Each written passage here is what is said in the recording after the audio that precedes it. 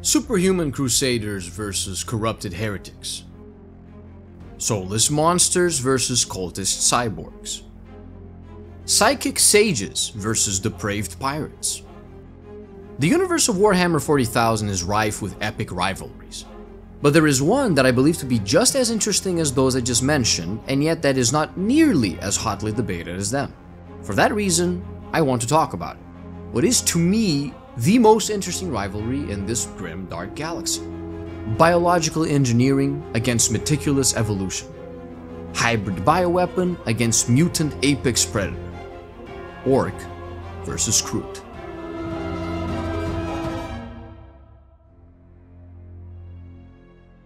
Warhammer lore is extensive, to say the least. However, if we are to talk about the Orks and the Kroot, there are some essential things that we cannot get around. So I will do my best to try to explain as much as I can in 5 minutes. Go! In Warhammer 40,000 there are two universes. There is the material universe with planets, asteroids and stars, but there's also an immaterial universe composed of psychic energy, which echoes the material universe but does not follow its rules. A sort of warped mirror of reality, aptly named the Warp. Essentially in 40k most living things have souls, which emit psychic energy and affect the warp with their thoughts and emotions. The more beings are alive at the same time, the more the warp changes to reflect their lived experience. Some gifted individuals, called psychers, can even channel the powers of the warp as psychic energy, which can be used to affect the material universe. This is not without its price, however, as the warp has denizens of its own. Putting that terrifying thought aside, what matters most to us is that, given that it does not follow the laws of physics, the warp allows for unbelievably efficient interstellar travel. So if you travel through the warp, you can go from one corner of the galaxy to the other in a matter of months, days, or even moments. Especially if you build a network of paths connecting these corners. Eons before the first human ever stood on two legs, the Old Ones conquered the galaxy. Their actual name is not known, but they were the first sentient species to travel the stars. And they were not only hyper-intelligent, but also very powerful psychers. In fact, their technology and psychic mastery were so supreme that they managed to build a network of passageways in the warp, called the Webway, as well as warp gates that would essentially put two worlds on opposite ends of the galaxy one step away from each other. Believing that biodiversity was a source of endless potential, the Old Ones used this network to spread and foster life throughout the galaxy, acting as caretakers and observers as they planted primordial life forms across countless planets. Given that their technology made them practically immortal, they would have been able to watch over a great many races as they evolved. But it wasn't meant to be. There were many who challenged the authority of the Old Ones. One of these races was the bitter Necrontyr, who wished to have the secrets of immortality that the Old Ones guardedly kept for themselves. Deceived into a Faustian bargain with the Catan, star parasites made out of pure energy born during the dawn of creation, the Necrontyr found themselves transformed into metallic, soulless Necrons by their cruel new masters, and were ultimately marshaled into war against the Old Ones. This conflict, known as the War in Heaven, lasted for thousands and thousands of years. The Old Ones were powerful, but there weren't many of them. As they were vastly outnumbered, they used their technology to create other races that would fight for them, among which two stand out. One was the Eldar, a species of psychic-attuned humanoids taught by the Old Ones how to navigate the Webway, which were designed to be their elite. The other were the Kroots, designed to be the rank and file of their army. And, as you can guess, we will get back to them very soon. As the conflict raged on and millions of life forms fought in the war against the Necrons, their souls disturbed the warp. The peaceful beings that existed within it changed accordingly, becoming horrifying monsters that invaded reality through the very portals that the Old Ones had once used to oversee the galaxy. Overwhelmed on two fronts, the Old Ones were defeated. Whether they became extinct or fled the galaxy is not known, but what is clear is that they vanished. And after managing to overthrow their Catan masters, the Necrons retreated into a deep slumber within their citadels, hoping to wait out the fledgling races. The galaxy had known its first great war, and it would never again know peace. 60,040,000 years later, an Eldar empire rose and fell, and a human empire rose and is currently on the verge of falling. And for 60,040,000 years, the boys have been breaking heads. Remember the Orks? Well, this is them now. They are known throughout the galaxy as Orks, and they are a rowdy bunch of brutes that speak with Cockney accents and who only care about finding a good fight. So, how did they go from this to this? Well, when designing the Orks, the old ones were not looking to make a normal species that would evolve in a natural manner. They were losing the war in heaven, and they needed a race of super soldiers that would hold the line and do so efficiently, even with little to no support from their masters. To achieve this goal, they decided to genetically tailor the Orks accordingly. The consequence of this was that, with the old ones gone, the Orks were no longer supervised. And unlike the Eldar, who were a perfectly functional sentient species given every advantage in their bioengineering, as well as extremely advanced technology and knowledge of the webway, the Orks merely had to make do within the limitations of their design. This meant that, as time passed, they lost most of the advanced knowledge that they had, and their technology became increasingly more rudimentary. Given this, you'd think that they would be doomed as a race. The reality could not be further from the truth. In fact, at the time of the 40th millennium, Orks are the most populous and by far the most dominant race in the entire galaxy. It is widely understood that the only reason why they have not entirely taken over things is their incessant infighting. So, why are Orks doing so well? Remember that the ancestors of the Orks were designed to be the endless armies of the Old Ones in a war against literal star gods and their legions of soulless abominations. They needed to be resilient, capable, and blindly dedicated to nothing other than warfare. So, let us look at the design choices that were made and how they came to compound on each other to create the most efficient warmongers in the whole galaxy. If you've ever left food in the fridge for too long, you will have had the unpleasant surprise of finding out that it has become fluffier than it was before. I'm sure most of us have wondered how mold even enters the fridge, and the answer is surprisingly simple. It was already there. In fact, all around us, everywhere and anywhere, there are fungi, merely waiting for the perfect conditions to settle and grow, because that is all that fungi ever do. Animals move and plants have seeds, but the only way for fungi to move, other than spores, is to simply expand and grow. It's what makes them equal parts fascinating and terrifying. Fungi spread because it is the way they continue to exist, and while they may be a limited life form, the way in which they adapt their possible structures to the environment they find themselves in a way, is limitless. Few life forms are as efficient as fungi when it comes to making something out of nothing. It is only logical then that the old ones would design the Orks to be not only a single organism, but rather a hybrid physiology that combines animal and fungus. More than that, they altered the genetics of the species to yield a balanced ratio of Ork types which can fulfill the needs of war. It sounds weird, but the best way to understand how this works is to explain how Orks invade planets. Okay, say an Ork fleet arrives at your system. It's a bitter fight, but you hold your ground and kill them all, forcing the remains of the fleet to retreat. While you foolishly celebrate your victory, the spores have already begun to scatter in the atmosphere, and the Ork bodies that you didn't bother to burn are sinking into the earth. Unbeknownst to you, your planet is already lost, because from the Ork remains and scattered spores will grow fungus, and from the fungus will grow squigs, which are both Ork cattle and beasts of burden. Fun fact, although Orks prefer squig meat, they are omnivores. Don't think about that too hard. Then, eventually, diminutive snotlings emerge, and they will herd the squigs and cultivate the fungus more efficiently. Then the slightly bigger and meaner Gretchen pop out, and they start building Ork settlements as well as scavenging for resources that will be used in the war to come. And finally, Orks emerge, ready to start raiding and pillaging and becoming bigger and meaner as they do. Behold, a brand new Ork ecosystem, right at your doorstep. Oh shit. To make things worse, if any Orks escaped your planet on a ship, the first thing they will do upon returning to one of their planets is tell them about yours, and how good of a fight that was.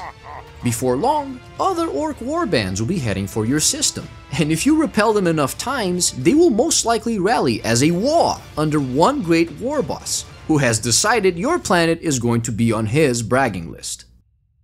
Okay, wait a second. This all seems a bit too convenient. How does every orc invasion turn out the same way? And why do orcs never deviate from this belligerent lifestyle?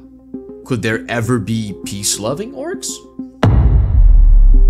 What happens if, tomorrow, a great disaster falls upon mankind? Well, our systems of government and scientific cooperatives are deeply interconnected with our chains of production, so much so that a collapse in either side would lead to a chain reaction that would be very hard to stop. We may be able to rebuild in time, but to do so, we would need knowledge of our previous technology. And sometimes, that knowledge is lost. The Imperium of Man in Warhammer 40,000 is an example of a continuous state of collapse and reconstruction. The technology used in the 40th millennium is vastly inferior to what was used 20,000 years before, and what is left from that time is seen by humans as wholly and incomprehensible. This simply shows that, during cataclysms, archives are erased, books are burned, and people die. Ultimately, knowledge dies with them. As a species, there is only one kind of knowledge that remains with us, and that is genetically encoded knowledge. Dogs know to salivate when they see food, birds know how to build nests, and spiders how to weave webs. Likewise, human babies are born knowing to hold their breath when they are put underwater, or to close their hands around objects. Everything else we know, we learned from others. Now, imagine if someone had programmed our genetics in such a way that we reflexively knew how to build an engine, or how to perform surgery. Every orc is born with a predisposition for aggression, uninhibited by empathy or complex rational thought. But some orcs, aptly called odd boys, are different from their peers. They have innate instincts tailored for the more technical aspects needed for war.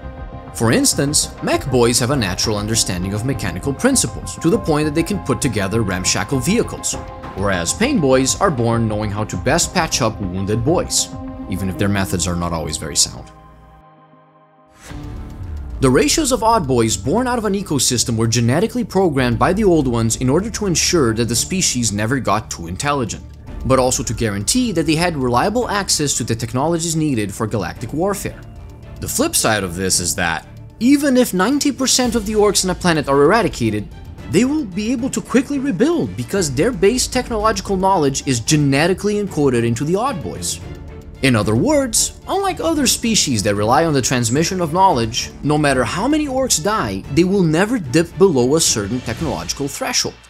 Okay, so orcs are nigh irremovable pests that can never be nuked back to the Stone Age. Certainly that's enough.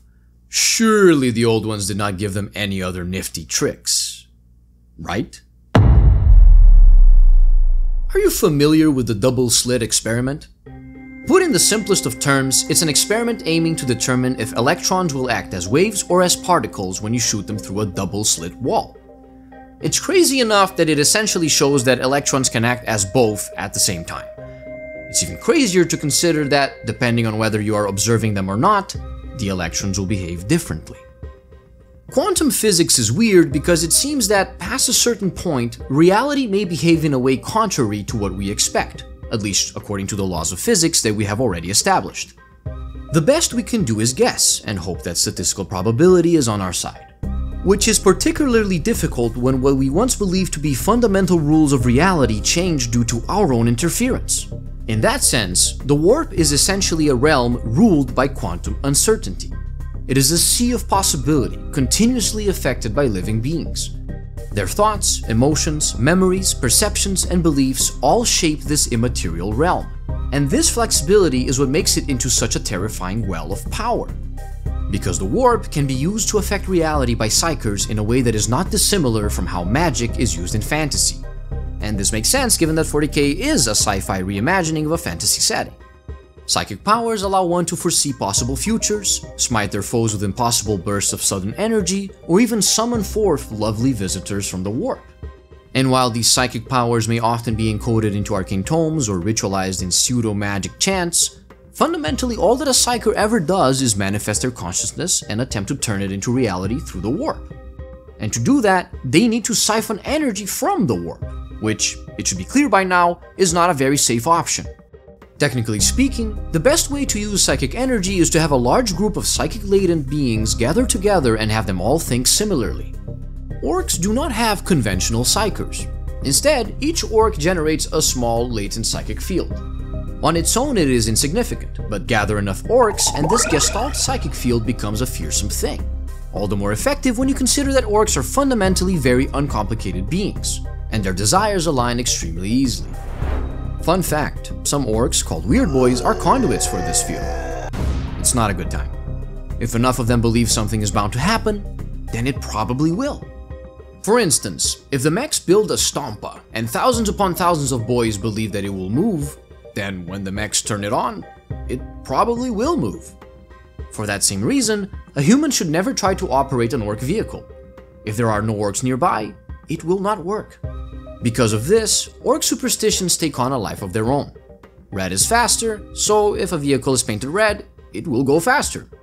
The color blue is lucky, and yellow gives wealth, and bigger explosions. Essentially, the reason why ork technology works when it shouldn't is that if conventional physics would get in the way of a good fight, then orks will simply bend physics to let them get stuck in faster. So, we create a hybrid invasive species that cannot reproduce conventionally and is therefore incapable of evolving, but that is also extremely difficult to purge from the planets that it reaches. We limit their intelligence and creativity, but give them instinctual genetic pathways to learn the technology they would require to do war. We make them unable to have conventional psykers, but instead make them all inherently connected through a collective psychic field that is proportional to their number. When you look at things this way, it becomes clear that the orks were meant to be a temporary solution to a larger problem. It is extremely likely that the old ones had a kill switch ready for them after they won the war, because orks are clearly incompatible with their dreams of galactic life fostering. Such a species was never meant to exist without supervision. It was lab-grown, and it grew out of control. It does not care for evolutionary logic because it was not born out of an evolutionary system. Simply put, orks are a weapon, and the old ones understood that nature has no need for weapons. It is already cruel enough without them. The concept of convergent evolution tells us something fascinating about nature. Over the course of millions of years, life on Earth has found, and seemingly often returned, to certain ideal shapes and forms. Likewise, mimicry in evolutionary biology shows that animals are not afraid of copying successful achievements of other species if these can benefit them as well. As time passes, species strive to become optimal in surviving their environment by ridding themselves of the weak and preserving the strong, and evolution is the consequence of this. In the game of evolution, anything goes. The only problem here is that this game is slow. Its duration is directly tied to the lifespans of the individual specimens of a species. For most, it is not played over centuries or even millennia, but over millions of years. Now, imagine if somehow there was a species that could cheat at this game. That could, in a matter of mere generations, alter its genetics so fundamentally that it could pass for a different species. And that it could do so by acquiring all of the favorable traits of the other species that it hunted, of being capable of charting the course of its own evolution. Meet the Kroot. Like many other starfaring species, their ancestors naturally come from one original planet, Peck, and it is not known if they were one of the many species fostered by the old ones, although they would have probably piqued their interest. If you were to ever visit Peck, you would most certainly be taken aback, because most of the animal species remaining on the planet are closely related to the Kroot. Kroothawks climb its trees, Kroot hounds prowl its forests, and Kroothawks soar its skies. The evolutionary race in Peck is over, and the Kroot won. Human beings have been meddling with evolution since we first learned we could do it. One could even go as far as to say that, without this meddling, agricultural societies would not have been viable, and herding would certainly have been less useful to us. Our species depends on the constant manipulation of the evolution of other species, mainly for the purpose of feeding our ever-increasing population. But this has also allowed us to profit from the qualities and abilities that they possess, and that we could never make into our own. Silkworms, rubber trees, and penicillin mold are all examples of life forms that, by some cosmic coincidence, just happen to produce things that we have found useful. That is the entire essence of the Kroot way of life, to find and use the qualities of alien life forms. With one small distinction. Instead of manipulating the evolution of other species, they have been manipulating their own. Because Kroot are what they eat, literally. When you eat a steak, all that your body does is break down the meat to elementary constituents which will then enter your bloodstream. Kroot work the same way, but with a small caveat. The unique properties of their digestive system make it so that when they break down their food, they do not degrade molecules to the point of losing genetic information, and therefore they can absorb the DNA of the creatures they consume. This means that, to the Kroot, diet directly dictates genetic composition. If they eat animals that can fly, in time they will grow wings. If they eat animals with significant muscle mass, they will in turn become bulkier. This ability is both a blessing and a curse. Most of the cousin species of the Kroot that populate Pek are evolutionary dead ends. Kroot groups that consumed other species carelessly and mutated past the point of no return. This is why, to the Kroot, the acquisition of genetic traits is not something to be done carelessly. Their bodies and their future must all be shaped.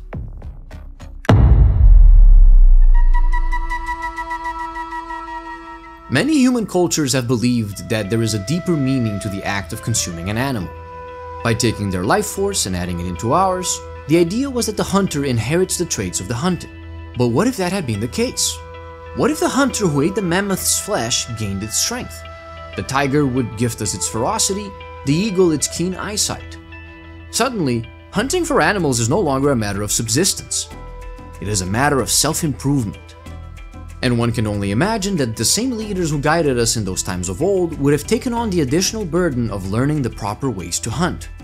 Kroot societies fundamentally rely on the wisdom of those they call shapers. These individuals exercise religious and ceremonial functions, lead the Kroot to war, and most importantly, determine what quarry they will hunt for the betterment of the species.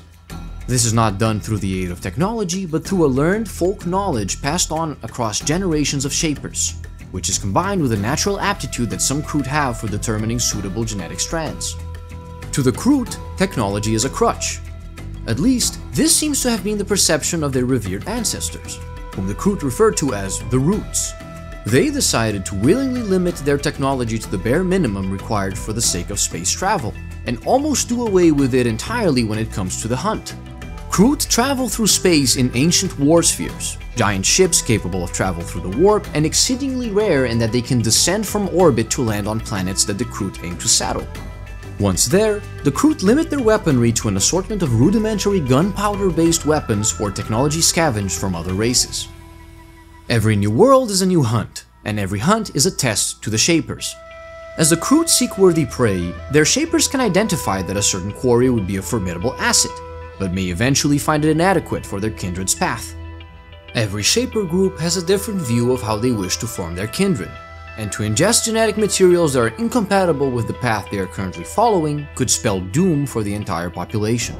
As they make these difficult choices, taking care to make note of every species they encounter, the Shapers are ultimately expected to lead their community until they have made enough discoveries and acquisitions to merit a return to Pek.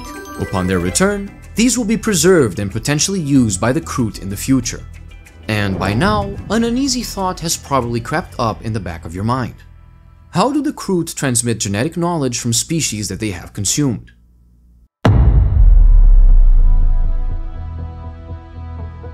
Nowadays, most human societies look upon cannibalism as a barbaric practice that belongs in our past, but our opinions are informed by the gift of hindsight. If our ancestors believed that consuming the flesh of the mammoth would grant them its strength, why is it surprising that they would think consuming the flesh of a defeated warrior or a revered clan member was a way of inheriting their prowess, as well as honoring them? To the Kroot, it's not just a question of ceremony. Kroot risk their lives and often die on the hunt, all for the sake of acquiring genetic material. Of all the material they acquire, only some will be deemed valuable by the Shaper, and this prize, once claimed, must be shared with the kindred. Obviously, reproduction is one way of doing this. The sources are not all in agreement, but it seems that the Kroot reproduce in a way akin to the Suriname toad, with females carrying eggs on their backs after coming into contact with the secretions of males. Whether the Kroot have always done things this way, or if this is yet another genetic advantage that they have acquired over time, is a secret known only to them. And yet, as efficient as it is still too slow. And if a Kroot holding valuable genetic material is dying, there's but one thing to be done. Cannibalism is the inevitable and most logical solution to preserve valuable genetic information.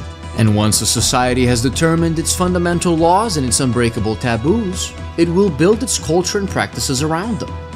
Seeing that cannibalism is a core tenet of their society, one could be tempted to demonize the Kroot. But to do this is to forget that natural law is the survival of the fittest. Evolution is just another word to say that nature ruthlessly destroys the weak and favors the strong. We like to believe that what separates mankind from animals is that we have stopped abandoning our most vulnerable members and have instead chosen to support them and believe in their potential. But there is nothing to say that we could have not followed a different path. In fact, at times it feels like we have. With that said, practices like human eugenics are not comparable to the regular cleansing of genetic heritage that the Kroot practice. Shapers are extremely rigid when it comes to the preservation of bloodlines and strains, and the corollary of this is that they are relentless when it comes to maintaining their kindred on the right path. This means that any undesirable mutants, once identified, are killed without remorse, and that the weak and frail are first on the chopping block if the kindred is facing starvation. It is a horrifying thought, but it is consistent with the pragmatism of the Kroot. To allow an undesirable trait to enter the bloodline is to compromise the entire kindred in less than one generation. To endanger a pathway is to limit the future of the species, as every path that is lost brings the Kroot one step closer to extinction. After all, the Kroot are not alone. The galaxy is a hostile place, and it only becomes increasingly more dangerous. Beyond the horrors left behind by ancient wars and the wrath of decadent empires, there is a looming, unsurmountable threat in the distance. And as gathering tendrils close in from all directions, the warp is darkened by the great shadow of a widening maw. What is the main difference between living organisms and viruses? Well, living organisms, like animals, plants, bacteria, and fungi, contribute to an ecosystem. Their spread can lead to the death of other organisms, but they also allow for growth through this death. They can all feed each other, but they can also exist independently. Simply put, living organisms are both consumers and producers of resources. Viruses are not alive. They are parasites that require living organisms in order to exist and remain functional only so long as they have hosts that they can drain of resources. In fact, the best way to describe a virus is to imagine it as a pattern of wasteful destruction, endlessly attempting to replicate itself by infecting its hosts. Usually, viruses are extremely small, to the point that they can infiltrate cells in a body. Scale up a viral infection to a galaxy and turn your cells into planets, and you will have the Tyrannids. At first glance, you could think that they are similar to the Kroot, given that they too consume other life forms and acquire their genetic traits in order to improve themselves. But the Tyrannids are anathema to the Kroot. In fact, among the taboos that all shapers follow, none is more important than this. Do not consume the Tyrannid. Because the Tyrannids are not a species. The clearest proof is that wherever these creatures go, the usual choir of souls of the warp is deafened by the singular, ravenous thrum of one entity. Tyrannids are the byproduct of a hive mind, a massive cancer that is not actually evolving but rather stealing information from other species that have struggled on the path of evolution. It is not hard to imagine that Tyrannids only mutate in response to opposition, and that everything they have was taken from some other species that they extinguished. Planets exist only to be consumed, and strains exist solely for the purpose of extending the reach of the hive mind and removing obstacles standing in the way of this great devourer. Standing in stark contrast, the Kroot require biodiversity in order to thrive. More than that, it is against their interest to hunt other species to extinction. A species deemed too risky by the shapers of the past could become an ideal acquisition for those of the future. But for that to happen, it must be allowed to evolve. It is why the Kroot have been known to tame and form bonds with many different life forms that they have identified as not only being suitable genetic material, but also complementary to their lifestyle. In other words, as brutal as they are with one another, the Kroot avoid interfering in the evolutionary process of other species because it could mean limiting the future of their own descendants.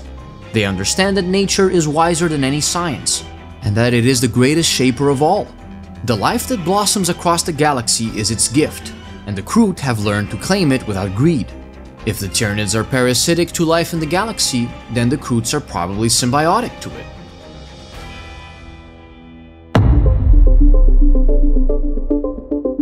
So, now that we have gone into detail regarding our two factions, who wins in the battle of Ork vs Kroot?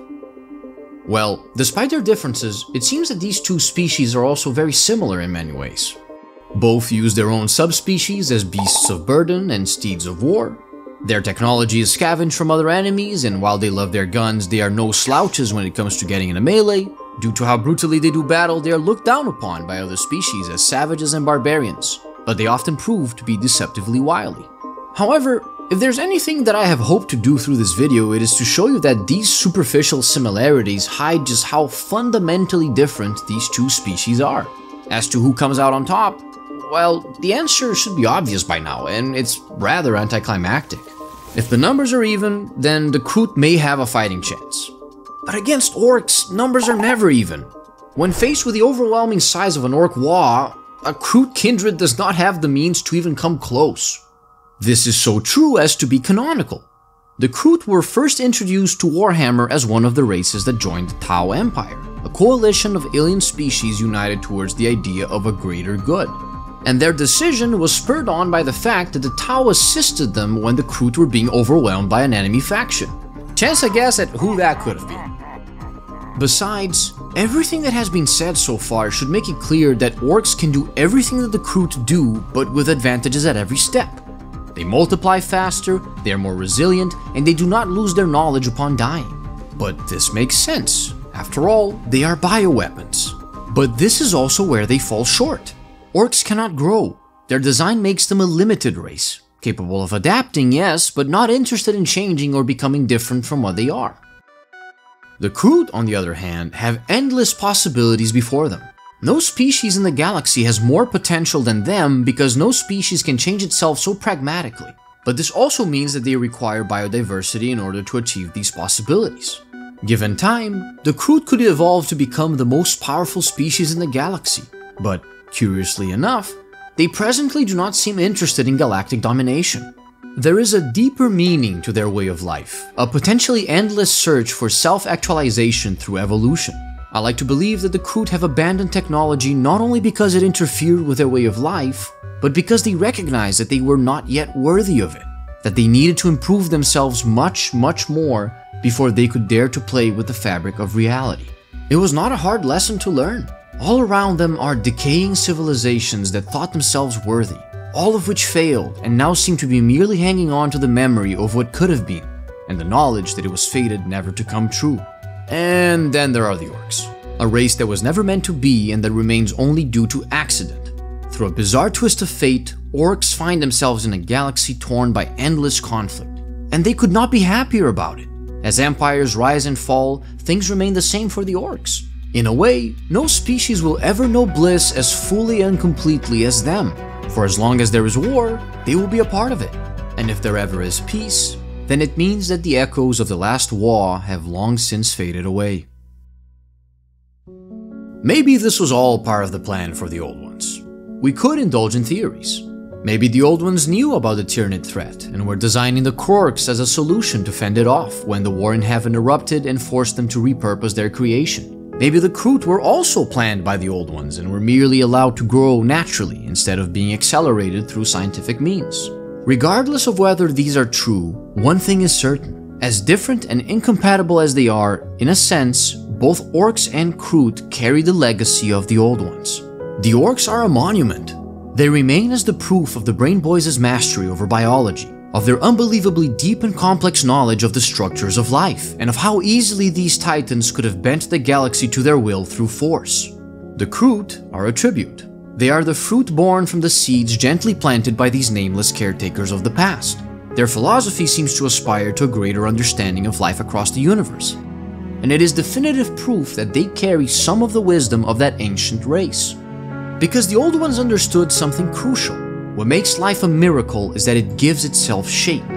It is an ever-changing painting, shifting alongside the canvas it is applied to. They understood that it was better to foster and watch over it because, even if they wanted to, they could never fully control it. After all, even in the grim and dark places of the universe, life can be brutally, cunningly, and wildly defiant.